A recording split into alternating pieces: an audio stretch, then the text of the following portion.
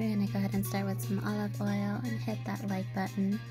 Cut up a lemon and add our lemon juice, some salt, pepper, oregano, grated garlic, and mix that up really well. Then we're going to cut off our kale leaves, chop up our red onion, mix it all together with the salad dressing so it marinates.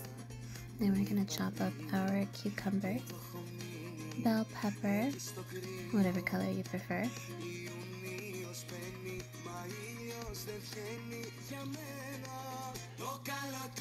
Chop it up into bite-sized pieces. Then we're going to use our grape tomatoes and our wonderful olives to give it that flavor, and mix it all together with some feta cheese.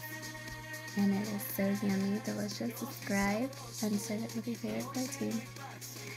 Bye!